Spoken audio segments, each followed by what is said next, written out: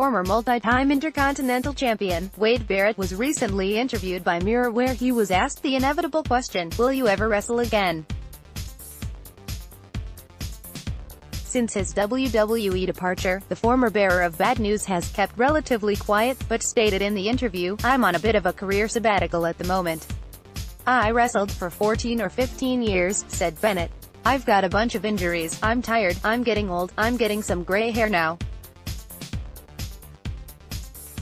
I promise you that at some point I will be back in the ring.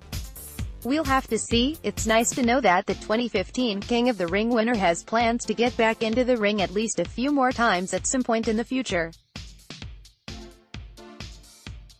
My second piece of news is one of the weirder headlines I've ever reported on, but it looks like a fan has successfully sold a lock of Sami Callahan's hair on eBay. At the Impact Slammiversary PPV, Callahan lost a hair versus mask match to Pentagon Jr. A fan sitting in the front row must have grabbed a lock of hair somehow because after Pentagon Jr. shaved Callahan's head, this picture began going viral.